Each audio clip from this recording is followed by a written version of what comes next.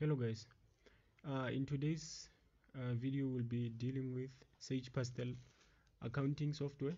So Sage Pastel accounting is an accounting computerized software, so that where you can apply your manual knowledge. So if you open Sage Pastel for the first time, it looks something like this. So today we'll be dealing with how to open a new company on Sage Pastel. So before we can do that, let's just familiarize ourselves with Sage Pastel. On Sage Pastel, we have different methods of navigation. We have 4 methods actually of navigation. We have at the top there the menu bar, then following the menu bar is the toolbar. These icons, as you can see them here, we call that the toolbar. So you can see that the toolbar is, we can open anything here. Is because we have not yet opened a new company. So if we had opened a new company, we'll be able to use the toolbar. So different methods of navigation is the menu bar, the toolbar, and then the system navigation. So you'll see system navigation after we've created a company. So let's now create a new company. To create a new company, you have to click on file, then on open. It's when you want to open an existing company. So our objective today is to open a new company. So we'll go to new, then on your computer, Sage Pastel has its own folder under local disk C. So it's advisable for you not to change the driver, because if you can locate your Sage Pastel accounting, you can go to your C drive, then locate the company that you have created under that drive. So today we'll use what we have 4 methods of creating a new company, but I want us to utilize the setup assistant. So setup assistant, on setup assistant, you already have some accounts created for you. So what you have to do is just to edit. So when you open a new company, you have to come up with the name of that company. Let's say, for example, our company is Electronics Pty Ltd. So on this box here, name box, they only allow you to type 7 letters. So for us to type the electronic, it won't allow us to type electronic there, so we'll just use elec. Then after typing elec, we'll type 2013. Let's say, for example, we are using it allows you to type 8 letters, sorry guys. So this 2013, it represents the year, the financial year that you are creating the company, so that if you want to locate the company, you will be able to locate to see it easily. So let's hit on create.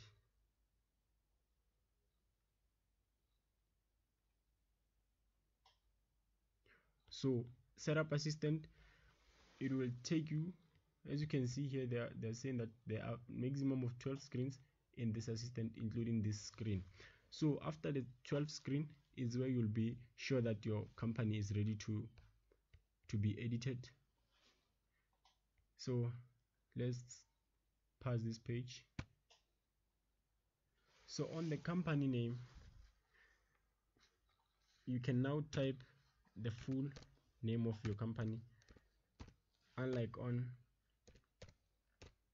that first page you saw that they only allowed us to type 8 letters. Electronic Pty Ltd. Then on the postal address, you will put your postal address, but since we are using setup assistant, it won't allow us to put the postal address because we are already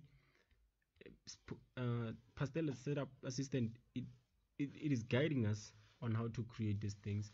So if you put postal address, it will automatically use the Pastel address. So it is available not to put postal address or any information there.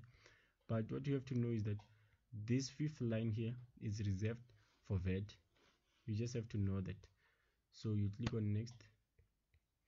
Then on the date format, you select how you want your date to be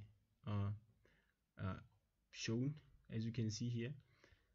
So our year, on the year format, you can see that our year is presented as just 1 because we are using 2 digits. So let's click on 4 digits. This is how our year will be looking like, 4 digits, 2001. Then it is easier when we use the 4 digits one because it's what we are used to. So on the date sequence, the day, the month, the year, let's leave it like that. Then on the date separator, you can use the dash or these. So it will be up to you. You can see that if I utilize dash there,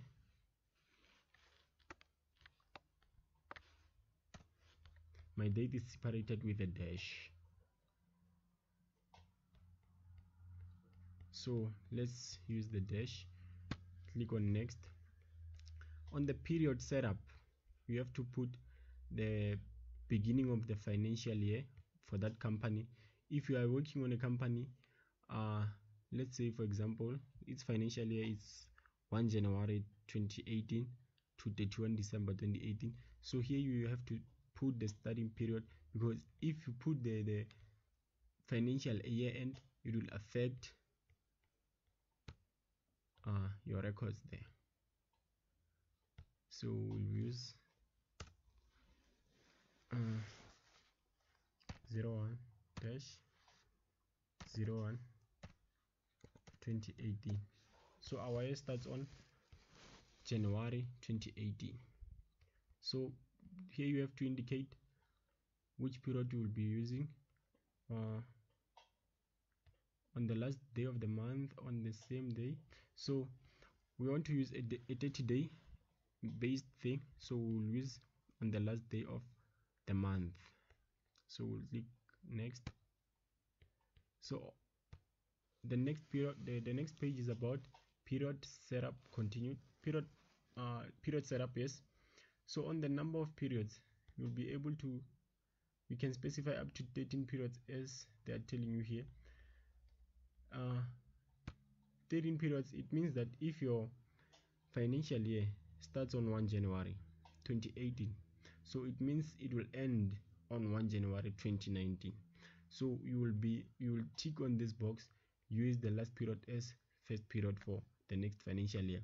So the 1 January, the financial year, will be used for the starting of the new financial period. But if you are using 12 period, you don't have to click on use last period as first period, because if you're using 12 periods, let's imagine now, or let's take for example you are preparing accounting records for a company that uses 1 January 2018 financial year to 31 December 2018.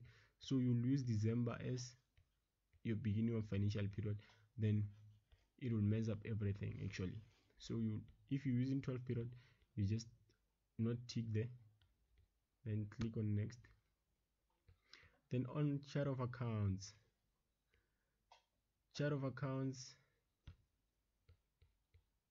is the type of the company that you will be using. As you can see here, you just click on the arrow, then they will give you the type of the company or the type of the business that you'll be using. Let's assume that our company is a trading company. So we'll select on retail. Then if you can just look at these things, let's take hotel for example. So it gives you what hotels deals with, so the rooms, the services, the telephone and transport. So these are the contents of a hotel company.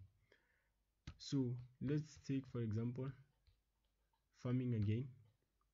You can see that it gives you all those things you can find in farming, like for example cattle, sheep, fruit.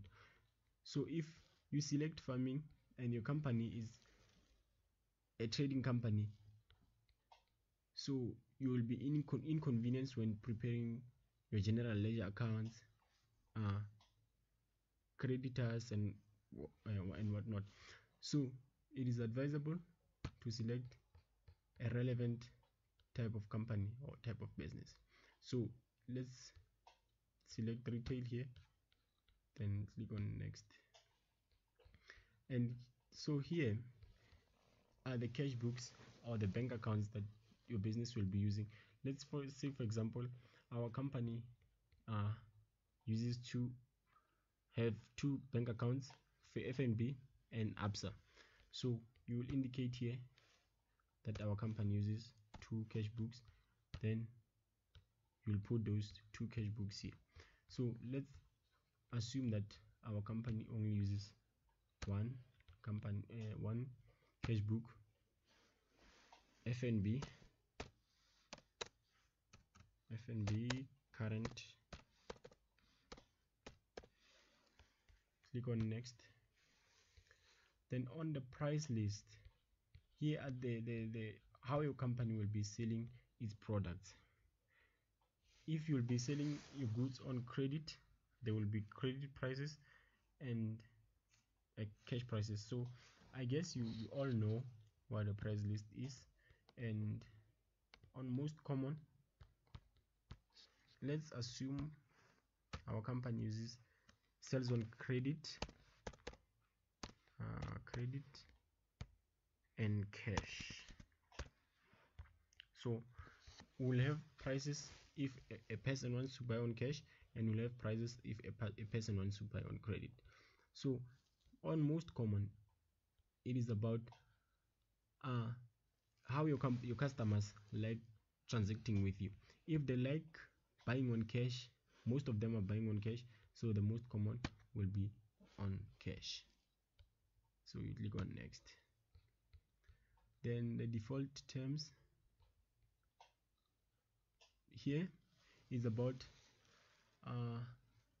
how the period that your company will be using. It can be a day based, on daily basis, or a month to month thing. So if it's a month based, you select of month based. If it's a day based, you select on day based. Then normally for us we'll have 30 days per month, so you go next. Then on open item and balance forward, it's how you'll be paying your creditors, or the payments. Here the payments, how you'll be preparing your financial statements. You'll open them, you'll prepare them on opening balances or balance carried forward balances. So I guess that we are all familiar with balance forward. They are like our balance carried down and our balance brought forward. So let's click on balance forward. Then a paper style, let's leave that for now. Click on next. Then we can see that we are done with creating our company. We can now process our company.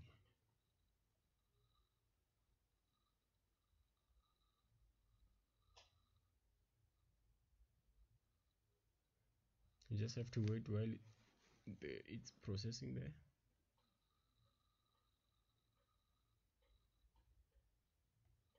Then when the operation is complete, you now click on finish. Then you will be required to set a password and confirm that password, and then you'll be required to set your username, your email address, security question and security answer. Security question and security answer is, it prevents other people from duplicating your company or entering into your company without your permission. So our password, let's just use 123456 for now. 123456. Username, let's just leave it on. Let's just type your name there.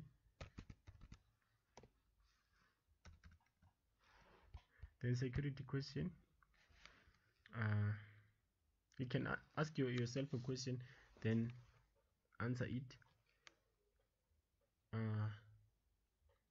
Let's say, for example, your name, then you respond with your name, then you click on OK. Then we are told that no email address has been put there. Do you want to put an email address?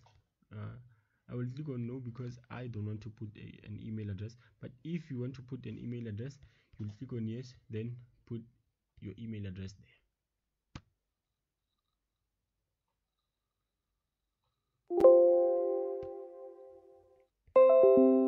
So now you are done creating a company. You can see that the icons on the toolbar are now activated. You can now use them.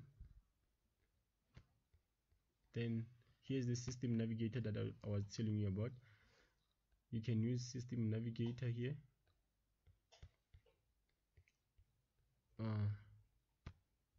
for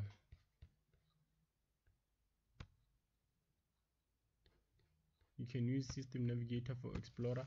If your Explorer is if you have created a company, then the company does not show this page, then you'll have to go to system navigator, then click on Explorer, then it will give you these things right there. So you'll be having suppliers, inventory, general ledger accounts, which you can edit or modify on the toolbar or the menu bar. If you want to modify them directly from the menu bar, you'll use setup function for the customers or the edit. And if you are not familiar with that one, you can use now the toolbar. As you can see here, we have edit customers, and we have again edit customers there, customers. So if you don't want to use this one, edit customers, you can come to the toolbar, then edit them there.